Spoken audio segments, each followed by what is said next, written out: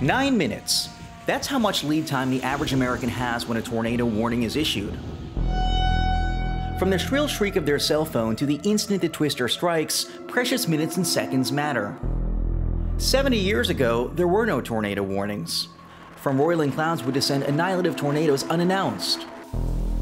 There was no way for a resident to know if an afternoon thundershower contained a quick burst of rain or a funnel that would sweep away their neighborhood.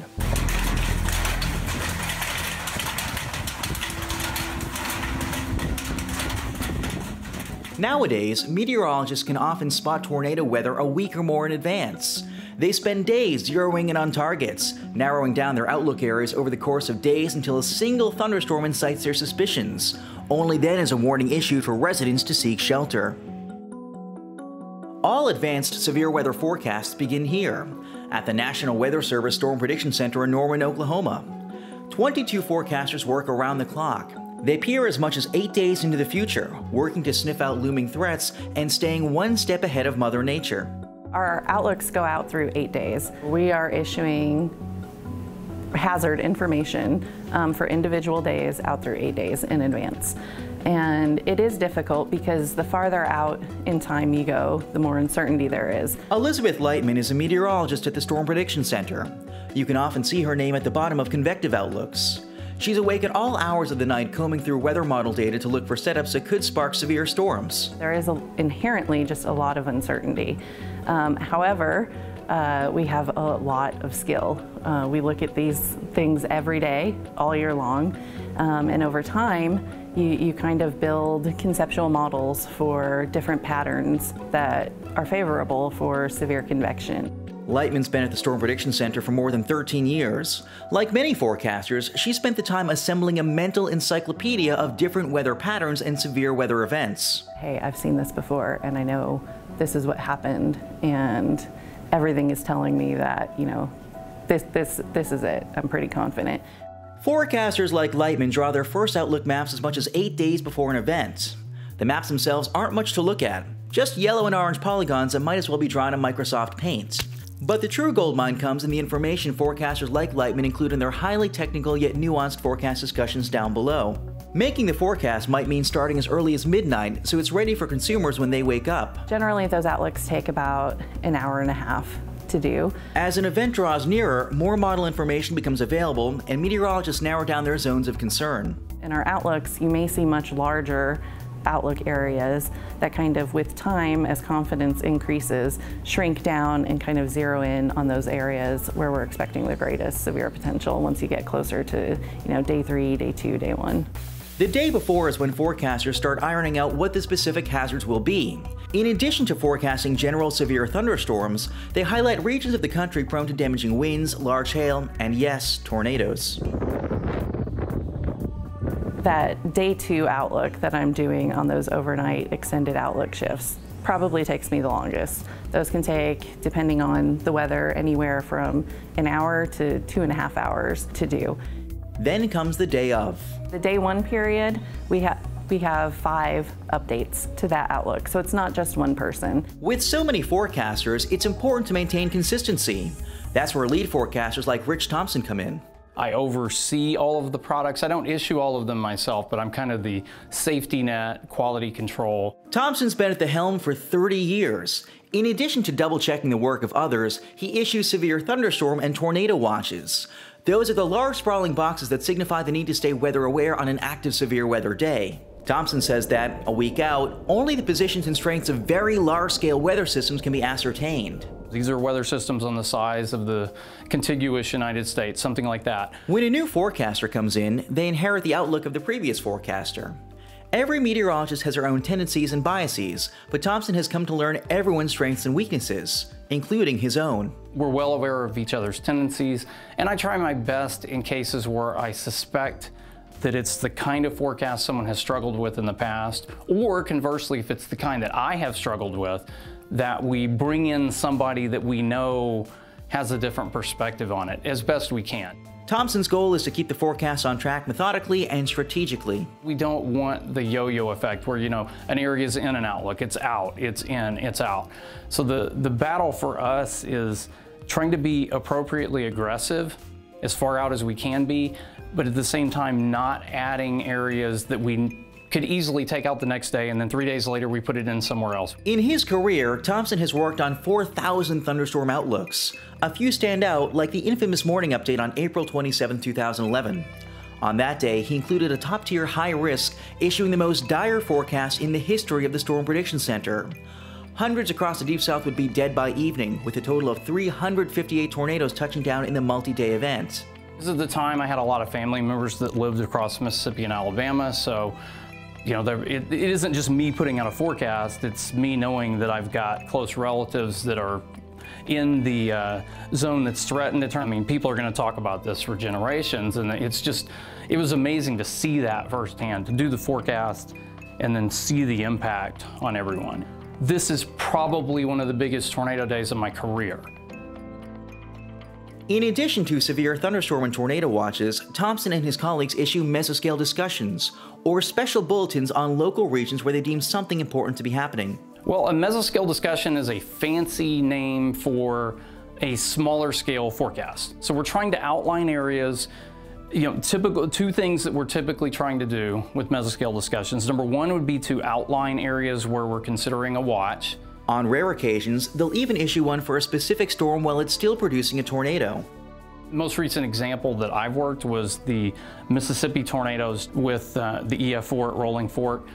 I put out that tornado watch, and we did one of what we'd call a meso beta scale MD. This was prior to the formation of that supercell, trying to say, environmentally speaking, and most of the guidance that we have, this is the corridor to worry about. That if something bad is going to happen, it's almost certainly going to have to evolve out of this small area of storms centered on northeast Louisiana. And unfortunately, the southern of those storms did evolve into the long track tornado producers.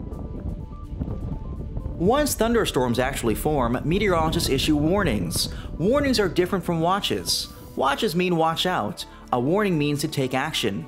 Those warnings, though, don't come from a centralized facility. Instead, they originate from one out of 122 different local National Weather Service offices nationwide. Jennifer Thompson is a meteorologist at the Norman, Oklahoma WFO, or Weather Forecast Office.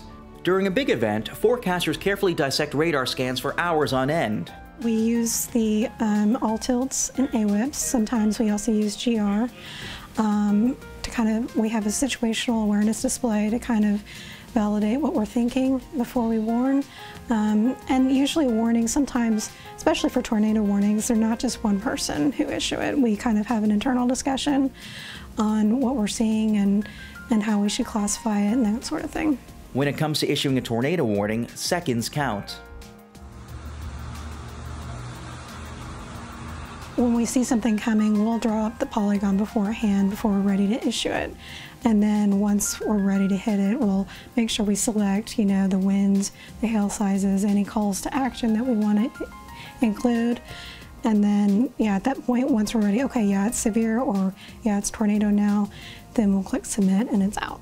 Issuing a warning may only take moments, but it's that instantaneous decision-making that forecasters train for throughout their entire career. Pulling the trigger might mean waking up an entire city in the dead of night. And if you do it, you'd better hope you're right. Well, you gotta kind of practice some quick mindfulness, you know, take some calming breaths, because you have to kind of clear your head and reset, sort of, and just kind of focus on what you're here to do. Even when a forecaster does everything right, the aftermath of some events remains etched in their mind. The tornado warning in Roger Mills County on February 26th, because that was the one where we had the fatality. But that was my first, also, fatality, so, from a warning. So that was probably the most memorable and one I carry with me, so.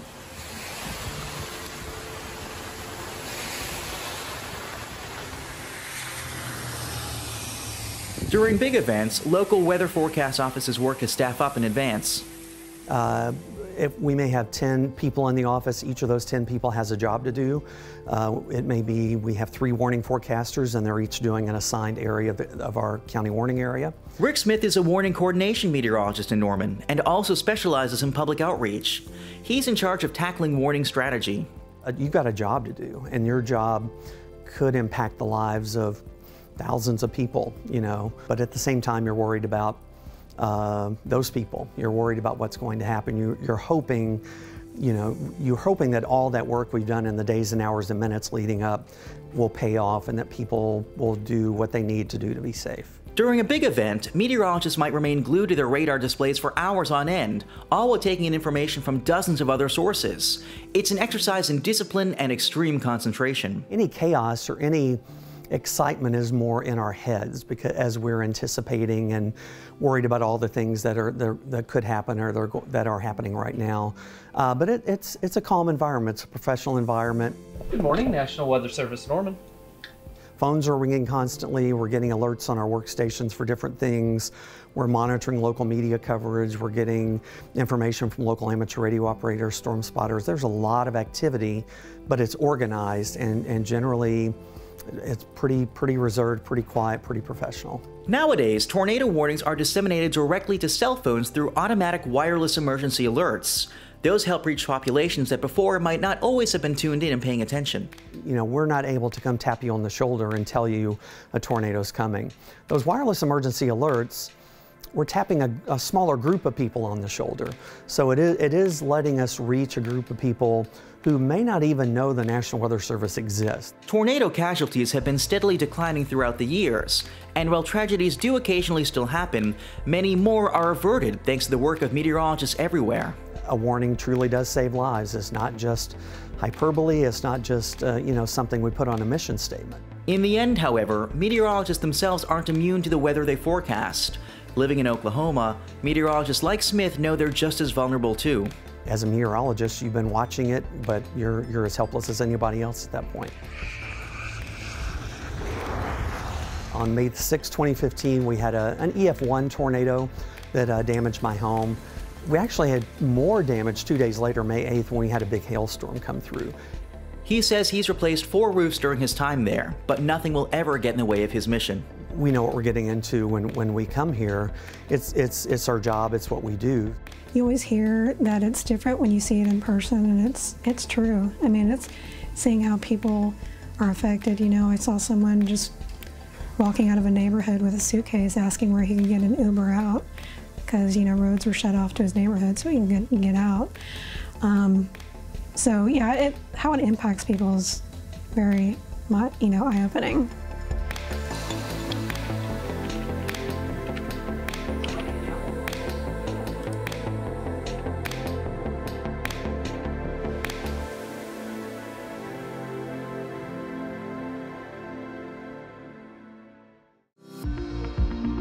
Follow MyRadar on social media: Facebook, Twitter, Instagram, and YouTube.